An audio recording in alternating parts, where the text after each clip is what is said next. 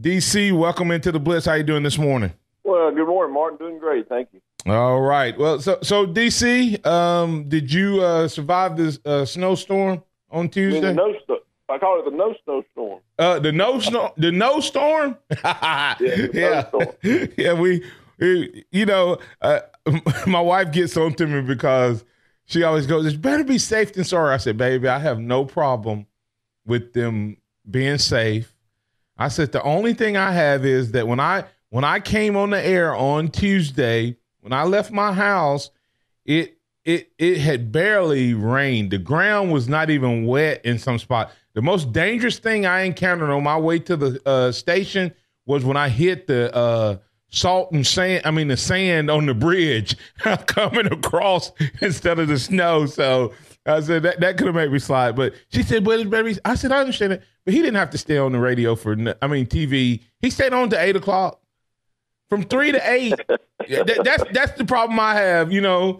That's the problem I had. I mean, anyway, I appreciate James Spann and the weather people and helping keep us safe. But you have to have fun when something like that happens. You have to talk. Of course, you got to laugh about it. It's just one of those things, though, where you have everybody can predict whatever they want to predict it. But you and I know, Martin, as believers, only God controls the weather. That's right. That's just important to remind everybody. That's right. The no storm. That's good what someone said. So anyway, I know I even asked you, could you think of a bigger bust than the snowstorm that was predicted? Just kidding. No, not really. Well, I picked Alabama to blow out Clemson, and I guess that was my biggest bust. Yeah. We probably all could pick the flipperoo on what would that be? The Clemson Alabama game would be what, a 42-point swing by most predictions, because most of us had anywhere from 10 to 14-point victory for Alabama, and they lost by 28. And so let's move on past that. Well, not really. Josh Jacobs had a great article. Yeah. And I thought it was good. But I guess my question to you was that article legit? Was that a legit rationale or reasoning behind what you saw in that national championship game, or was it kind of one of those revisionist history excuses? Well, I think it was legit for two reasons. First of all, I think you got to put it in context with when he was being asked the question, and I think it was during this time of his going into the NFL and getting invited to the combine and all the things that he has going forward, and I think he was legitimately given a good right answer, the true answer, because if you read closely, and I like to read between the lines when you read the articles, the person who was talking with him was kind of leading him into the idea that it was complacency that got Alabama where they were in that position. Right. And I think because he didn't buy into that, he didn't let them write the narrative, he actually became truthful. And I believe he's one of the first ones to actually tell the truth in this area, because I think all other excuses have been made for why Alabama lost. But no one, I think it's the first time I've heard a player from the inside, or a coach or an individual from the inside say what he said. And what he said, the second reason I think it's true, is what he said. You always got to judge what someone says by looking at the facts around it. And if you look at the facts that surround the game and those things leading up to the game, what he said makes a lot of sense. Yeah, and speaking of what you're talking about, what he said was just that journey of being the champion, being the chase, being the hunted. You always get the other team's best effort week in and week out. And, having played the game, that's really hard for potentially for fans who've never played competitive sports to understand that you may be playing someone whose helmet is not impressive, but they prepare for you and execute against you many times at a much higher level. Most definitely. You don't have to look any further in Alabama's last season than the Arkansas game. Arkansas probably played above their heads when they played Alabama, and Alabama didn't take them seriously. I don't think, and it was a tough game for them to win. But every game that Alabama played, they got the best game of the team. And the other thing I think that what he was saying, if you kind of read between the lines, was he said we got everybody's best game when we played the SEC. I know everybody says, the SEC, so what? But when you think about it, playing all the teams that Alabama played in the SEC coming forward, and when you get to the end of the season and you've got a perfect record, and that the pressure is, man, now I got to win the next game. I got to win another game, the SEC championship game against the best in our league on the other side. And you get hyped up for that game and you prepare for it, and you have a long time to prepare for it. And then in all season you've been looking forward to it, the mental pressure that's on you. And then you win that game, and then you said, well, now I got to win another game to get in the championship game. And you go up against the Heisman Trophy winner, great explosive offense, and you work hard during that off time to really make a point and stop them, and you beat them. And for a second there, you're excited. Then you got to say, I got to play another game for the championship game. So what I think we've created with this college football playoff, and why I'm not for expanding it, is you put these young men in positions of mental fatigue, mental frustration, and as you know, you get a person mentally fatigued, mentally exhausted, then they make poor decisions. And I think that's what Josh Jacobs was saying. And I agree with that. I can remember that feeling that he's talking about. I'll never forget when we won our 12th game. Our 11th game of the season, and Coach Stallings was talking to us, and Coach Stallings was being interviewed by someone, and he said, "Yep, we're 11-0, won 21 games in a row, and we haven't won anything." Yep. Think about that for a second. We were 21 and 0 going back to our junior season, and we had won nothing because we were the first team to have to play in that SEC championship game. And it was someone else that determined that for you. Someone had that. Y'all were the first. Yeah. And someone else had decided, hey, y'all going to be undefeated, and you're going to have to play another game just to get into the national championship. Yeah. So it was really, really a stressful time. And another part, DC, when you look at what's happening with the Alabama football program and the difference is not all postseasons are created equal. Exactly. Georgia, Alabama's road to victory was Georgia, Oklahoma, and Clemson. Would that be 1, 2? No, that'd be 2, 3. No, 2, 4, and what Georgia was what before number 5? They were 5, yeah. Yeah, 2, 4, and 5, and 2, 4, and 5, and Clemson. Number 3 didn't count. Huh? And the third team, Notre Dame, really shouldn't have been third. We got 2, yeah, 4, that's right. 5. And so that on itself. Now, and we'll carry this conversation over, DC, but we talked about the mental fatigue.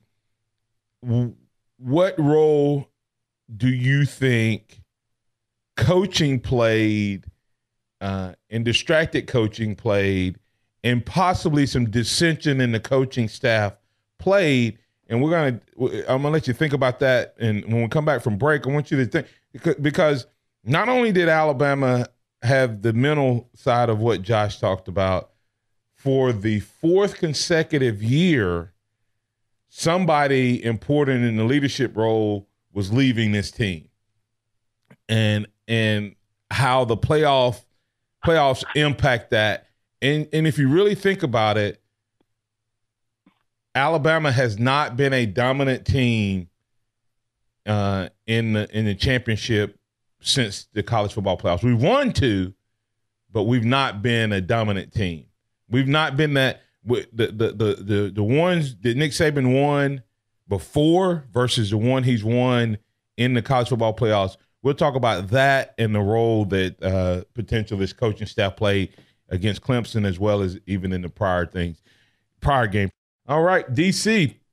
As we were going to break there, we were talking about the coaches and the coaching staffs and the impact and all of that. So just from that particular game, do you think the added mental fatigue of the players, offensively and defensively, could have been impacted. And I think there was some different dynamics on both sides of the ball.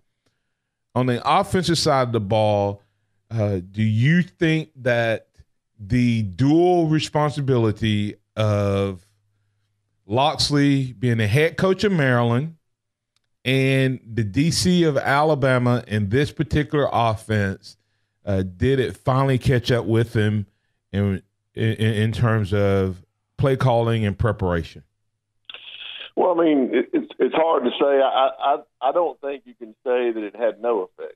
I think it definitely had some effect, and I think if you look back now in hindsight, we can tell that the offense wasn't clicking as well as in other times, and was that because of that reason. I look back to this.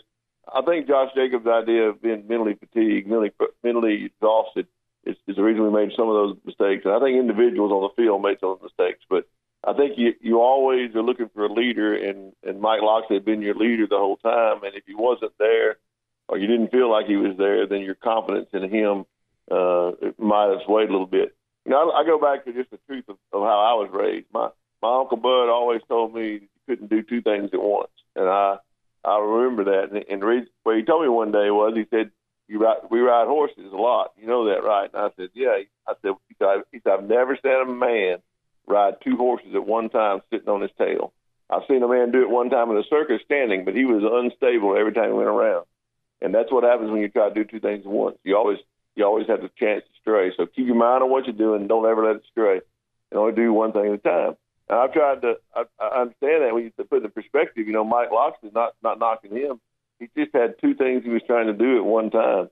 And it's possible that it did bleed over into some problems that they had not experienced previous to that, because he'd always been focused on one job, one goal. On the other side of the ball, defense, you just got a little problem. There was just inconsistencies and probably some lack of direction and one true vision as to how things are going to be done, I think, on the defensive side of the ball.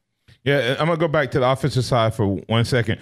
First of all, let's give credit to Coach Venables for – I think a great game plan to disguise and to bring about some confusion, because one of the questions I asked you up front is it legit or an excuse? And I think it can be both of those at the same time. I think it is some legit concern there that this team may be mentally fatigued or may have been mentally fatigued, but I also think it came down to one team was better prepared than the other, even if there hadn't been the mental fatigue. The reason I lean toward him possibly being distracted is because when you're preparing DC, you get to that point where there's the overall game plan, and then there's the situational game plan. And the situational game plan is where you get into the what are we going to do in 3rd and 1, 4th and 1? What are you going to do when you get to the red zone? What are you going to do in 3rd and long? You see what I'm saying? And to me, in between the 20s, our game plan was awesome, you know.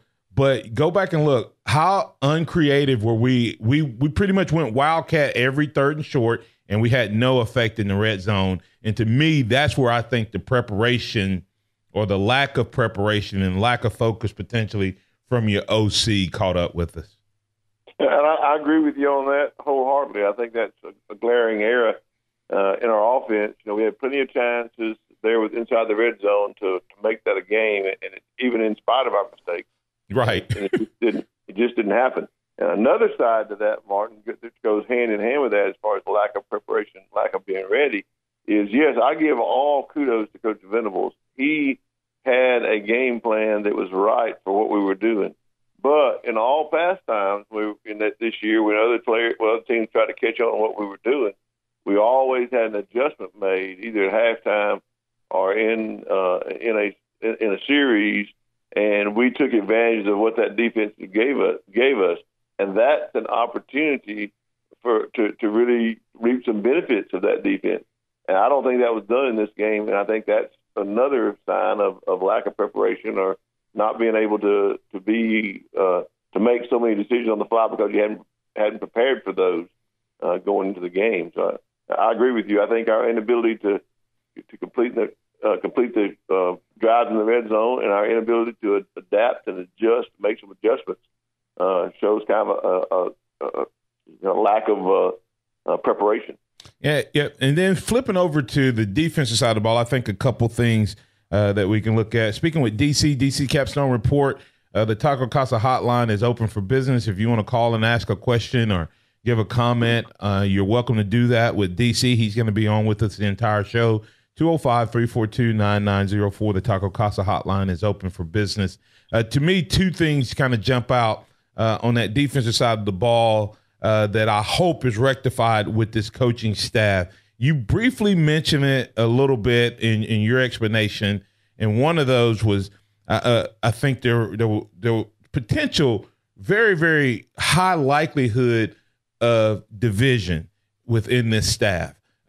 Two-headed monster with this co-defensive coordinator. I've seen that before, but never have I seen it where we now know, DC, that they actually had flipped the play calling. So one guy technically gets demoted in the middle of the season, and you have to still have that struggle from within the staff and from the players. Well, who do we follow? Who do we listen to? Where do they go?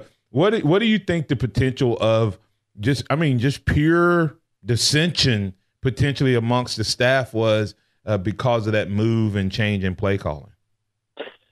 Well, I think it was definitely present during several of the times during the season, and you can see if you go back now with hindsight, it's 2020, and look at the defensive performances, you can kind of see that bearing itself out. But up until this season, we've always had a distinct alpha defensive coordinator that is calling the plays and that knows what he's doing. He's taking Coach Saban's defense and implementing it. And this time, you got to remember we had a new young defensive coordinator, never been defensive coordinator before. And then Coach Saban brought in someone in Pete Golding that was a defensive mindset. But I don't believe that Tosh Lapoy and Pete Golding's philosophies were the same. And I think we saw that bear out in some of the early play in defense. And I believe that when the change was made, then everybody, coaches, staff members, and players have an idea, a change is made. Somebody else is calling the plays now. Our philosophy's changed. And I believe at that point in time it became just an inconsistent. Well, that sure wouldn't happen. But, everybody's human. That's right. And, you're the play caller, and then all of a sudden the next one game you're not the play caller anymore. That stings a little bit. And every time you have a chance to put in your 2 cents, you want to make it good. And a lot of times it's going to be different, opposite of what the person who's now promoted above you. And it's tough to be consistent in those situations because human nature just intervenes. And I think there was some dissension. I think there was some bickering. And I think that distracted from the players and the coaches around them and getting a good defensive game plan. Yeah, and like I said, I don't want to ever be seen as making excuses for Alabama because they still had to go out and play the game, and they didn't, and Clemson did. And I'm not saying if you go back and look at the history of Alabama and Clemson in national title games, this game may not have ended any differently in terms of who won because that coaching staff at Clemson has done done the same thing 3 consecutive years in the title game, 3 consecutive times. And so I'm not saying Alabama would have won the game, but it definitely shouldn't not have been a 28-point blowout if we get these things addressed. Robert Saucier brings up a good point. I want to close this part of the conversation out and flip over to maybe a little Bama hoops. And we may talk about the coaching staff, the current coaching staff. But before I do that, in your opinion, DC, does Nick Saban, after seeing what's happened 4 consecutive years in championship games, and the way his team has performed compared to the dominance they've shown throughout the remainder of the year, should he let these guys go? Robert Saucier saying, I now think that if someone is leaving, and we know that in early December, then let them go. Let someone else have the prep time. What are your thoughts in terms of holding on to DCs that could be distracted? Well, I think as again, remember, hindsight is 20/20. We're looking at it from the backside. I think going into it, you got your guy. You think your guy can handle it, and you believe he can. Now he's got a track record to learn. So I think it's definitely in consideration going forward. At least it's not going to be a given that you're going to continue on. I think there's Coach Saban at least has a consideration now to make a decision. Do you continue on or do you not? And I think the question there being is, if you don't, do you have someone on your staff already that can fill that position and do a better job and do just as good a job? If you do have that, then you make the change. But if you don't, I think you stick with the one that's gotten you that far and hope that they can concentrate enough to see it through to the end. I think you might put yourself in a worse position to give someone the play calling duties that's not ready for it. Yeah, and we go back.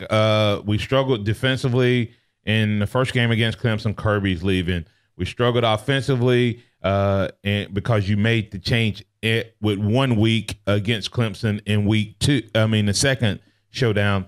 If that was done early in December, Sarkisian would have been much more prepared. The offense would have been much more prepared. Last year you had Jeremy Pruitt. This year you had Mike Locksley.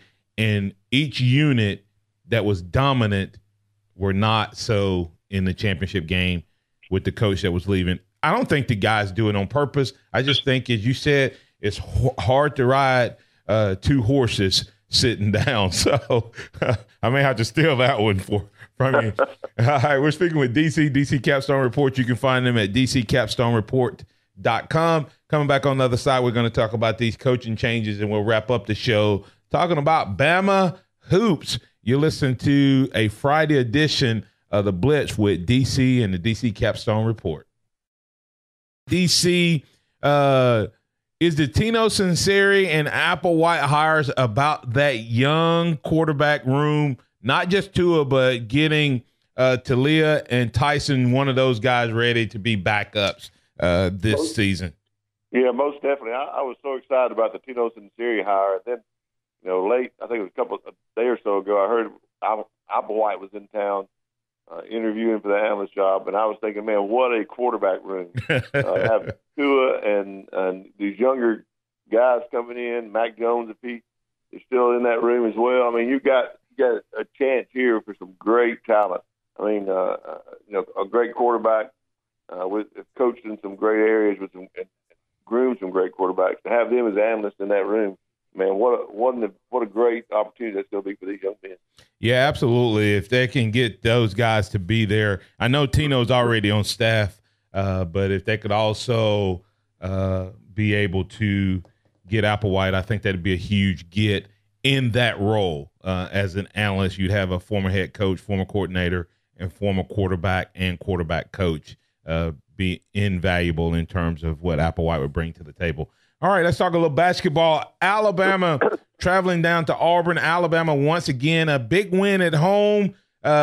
This team, can they take it, DC, on the road? Well, I mean, I think Alabama has a chance to win every game on their schedule. I think it's proven that out in their play this year.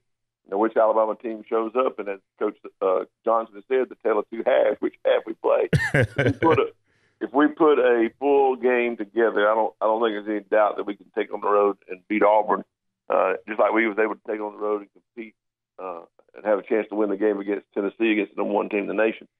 So I don't have any doubt of that. I think Alabama is taking it seriously, preparing it the right way. I understand yesterday, first time in the history that Coach Johnson's been there, that Alabama piped in artificial noise to get prepared for the crowd noise at Auburn. And I think that's part of it. When you go on the road, you're in a hostile environment, and Auburn is a very hostile place to play anytime an Alabama team goes in there. And I think sometimes our young teams have been we've gotten blowed out there just because we're not prepared. Yeah, we're not prepared. Yeah, we're not prepared for what's going on with the crowd noise and in basketball, crowd noise is important. I think we've seen that lately at Alabama with Coleman, that's packing the place, and why Coach Johnson has been so adamant about reconstructing configuring the atmosphere to get it, closer to the court and get the crowd closer to the court getting involved. I believe that that's an important advantage in a basketball game. So if Alabama go in there and overcome that one thing, then they have a chance to beat Auburn. Yeah, and without a doubt, DC, I think we have to have the worst configuration ever for students. It was absolutely packed out against Mississippi State, and they had some impact, but I could not have imagined what it would have been like for Mississippi State if behind that goal you had all of those students.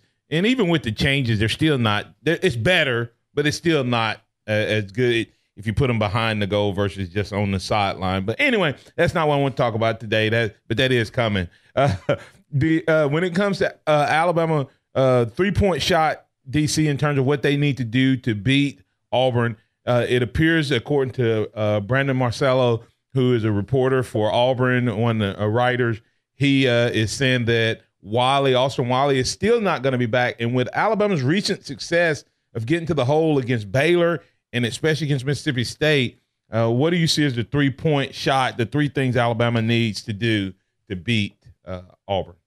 Well, and every time in any basketball game you play, the number one thing to do is limit turnovers. I think Alabama has to limit the turnovers and giving the ball to them. And if they do that, they have a position to win for sure. The second thing I think is important for Alabama to do, especially against this Auburn team, is spacing. I think our spacing on offense, our spacing on defense has to be stellar in this game to stop them in the game they like to play, but also to take advantage of the game we like to play, which leads us to the third point, is if Alabama can get the spacing correctly, then there is a great opportunity for us to pick up some points in the paint. We've done a really good job against Baylor. We did a good job against Mississippi State in that area. And I really believe that that's important in this game against Auburn, to take advantage of points in the paint. Don't just live or die by the three-point shot. Let the three-point shot complement the paint. In basketball, if you can get your spacing correctly, work yourself in to getting points in the paint, the other team is going to have to adjust to that and collapse in the paint, and then you kick it out for the three. If Alabama does that in this game, I think they have a chance to win it against Auburn. If it's a close game, we're going to have to hit our free throws, and I threw a fourth one in there just because that's been a problem for Alabama down the stretch. Yeah. But I keep saying that, but I want to say one thing on your show. I've always harped on how bad we are at free throw shooting, but I want to give credit when credit's due. Dante Hall has improved his free throw shooting this year. Those people don't look at that. They kind of say, well, how bad we are. But you're talking about a guy that notoriously shot 50%, low 60%, upped his game this year in the 70 range. So, I will give Dante Hall credit. He has increased his free throw shooting. And I think he's been better down the stretch in crisis moments in terms of knocking down free throws as well. Speaking with DC Capstone Report. DC, when you look at this team, just give us a quick analysis of 2018-19 versus 2017-18 team from last year. Well, I think Alabama stood around in last year and watched and waited for Colin Sexton to bring the game. And I think this year Alabama has got a team mentality where on any given night, someone can have a big night, but most of the time we're looking for everybody to get 13, 14, 12 points and dominate your opponent with a team effort. And I think that in reality, I love this when we had Colin Sexton, and without Colin Sexton, we would have never made the tournament last year, no doubt about it. But I like this team better. I think it's a better team than when we had last year. Nothing against Colin Sexton. I just think that he was so good that everybody around him was waiting to see what he was going to do, let him dictate the speed of the game and the way the game was going to be played. And this year, I think we got 10 players deep that are contributing, maybe 11.